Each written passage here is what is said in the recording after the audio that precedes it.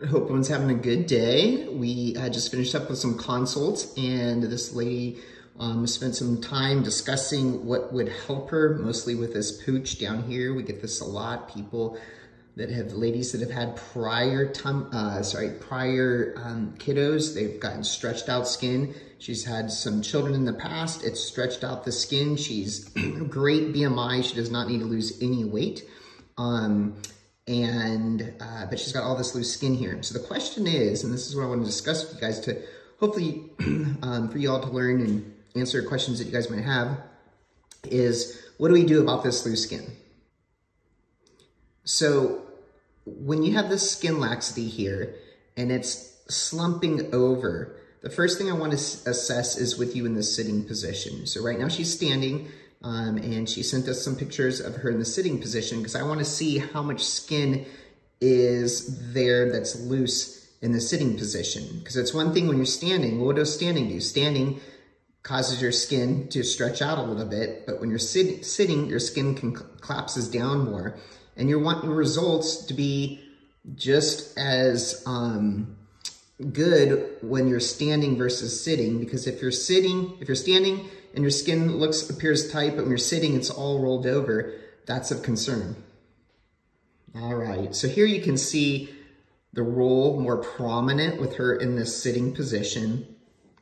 And so she would not benefit from J-plasma or body tight in this lower abdomen area. This is just way too much loose skin. She already has a roll here. She needs to have the skin removed in order for there to be skin tightening and for this pouch to not be here. It affects, she said, when she's wearing her clothes with the roll. When she sits down, she doesn't like it, and she wants to have her skin back to being tight like it was prior to having kids.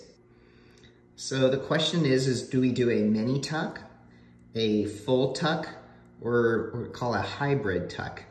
And let's go through each one of those and explain them, okay? So a mini tuck is just addressing the loose skin below the belly button, and it does not address the skin above the belly button that's loose, or does it tighten up any of her diastasis. Now, she does not have a significant diastasis, even though she's been pregnant a few times. She does not have a significant diastasis.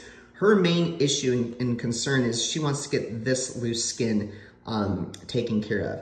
So if we were to do a mini tuck,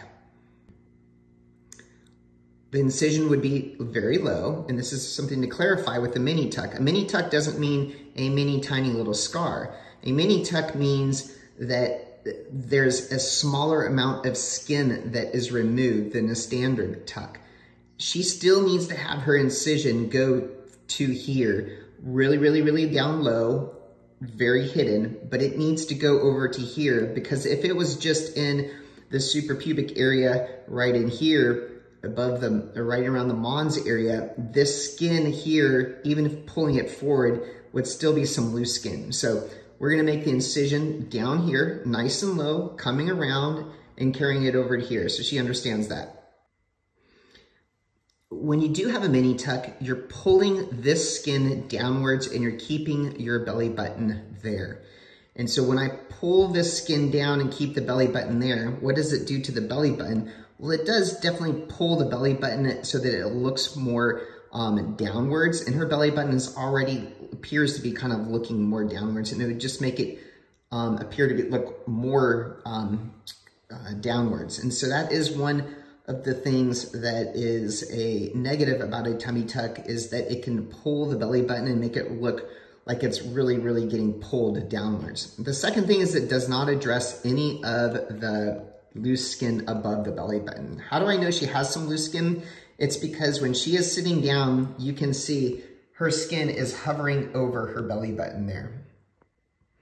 So you can see here how this skin is hovering over that belly button. And when that skin is over that belly button, that means that there's some loose skin up here. She doesn't really feel it. It doesn't bother her that much. But one of the things you see is that a person will get this skin super tight, and then once this skin gets super tight and this skin above here is loose, it kind of looks abnormal. It just doesn't look as good from an aesthetic standpoint, because you have really tight skin and then you kind of have this loose skin up here. And even though it doesn't look super loose, it will look even more loose when this skin is tightened down. So we can do a mini tuck, remove the skin. Like I said, the belly button kind of gets pulled down a little bit. And then we can use J-plasma or Body Tight in this upper abdomen because she doesn't have a lot of loose skin, and it can help tighten up that skin. That would take 3 to 4 months to start seeing results, up to 12 months to finally get skin tightening, but that is an option. So mini tuck with Body Tight or Renuvion J-plasma in the upper abdomen to help tighten up that skin. So we went over that as option number 1 for her. Option number 2 would be a full tummy tuck. A full tummy tuck would be removing all of the skin from that same area here and going all the way up here and having this all come down. Benefits of that is that more skin is removed, and so it's going to lead to more tighter consistency of the entire abdomen. I could then tighten any diastasis she has in the rectus muscles coming down and in the oblique muscles. And then the belly button skin here would be freed up here and it'd be pulled down. My only issue with that is I don't think this skin here will be able to be pulled all the way down. So she would end up having this incision that goes down here, like we said, and then there would be a small vertical line going. And the reason there is that small vertical line going upwards is because the skin can't get pulled all the way down, and there is a hole in this skin right here where the belly button was attached and pulled down. The other downside is the cost of that type of procedure, because it's spending more time in tightening the muscles and removing more skin. The cost of the surgery is more than just a mini tuck or a hybrid tuck, which is option number 3. A hybrid tuck is where I pull some of the upper abdomen skin downwards, and it has to really do with the belly button. And I'll explain that now. Incision, still down low, just like the other 2. This belly button, you have 2 options. Option number 1 is it can be detached from the fascia here from the base, and it can be what's called floated downwards.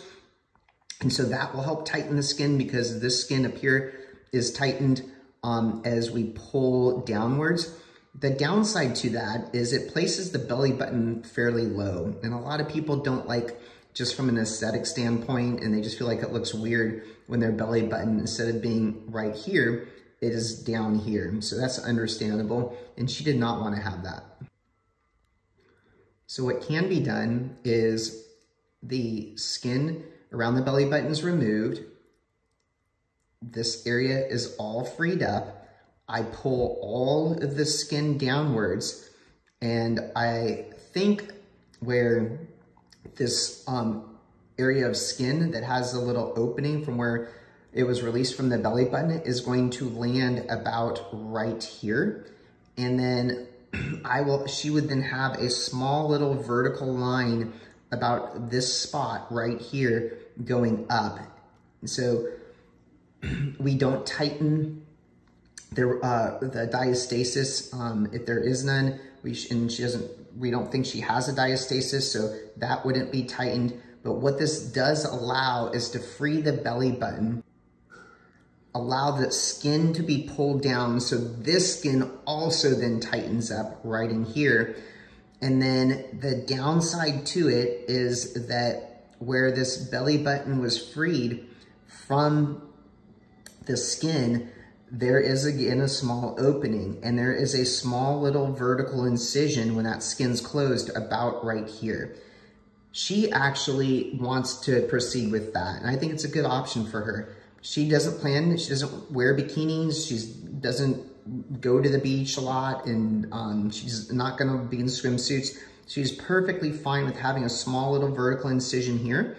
The belly button stays right there. When the skin pulls down, there's just a new little incision that's open, just like a standard tummy tuck, where the belly button's brought through the skin. and a nice little natural belly button is created from this position.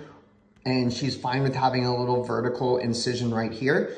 And the skin will get pulled down as much as possible. And so it'll allow for more skin tightening up here, as well as obviously the skin tightening down here. And then there'll just be that little vertical line. That's called a hybrid tummy tuck because it addresses both the upper abdomen and it's a little bit more than a mini tuck. And the difference between this and versus a real tummy tuck is there's a little bit less skin that's removed, as well as we don't tighten up the rectus diastasis. So I know it's a lot, but that's how you can address lower abdominal skin laxity and mild upper abdominal skin laxity. Please post if you have any questions about that, and we'd be happy to answer.